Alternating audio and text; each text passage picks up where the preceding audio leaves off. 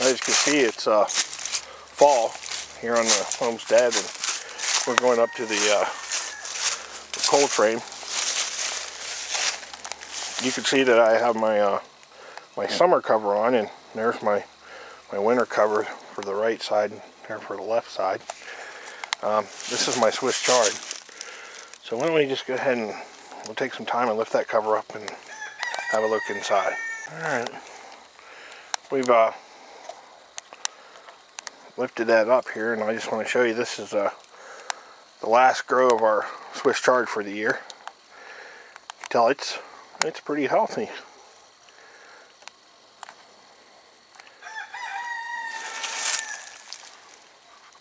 I'm often asked about these jugs, and these jugs are filled with high concentration of salt and water, and I spray paint them black, and I got to spray paint them black, and what happens is during the day when I have my winter covers on, the sun shines through the plastic here and it heats those jugs up, and what that does is the liquid inside heats up,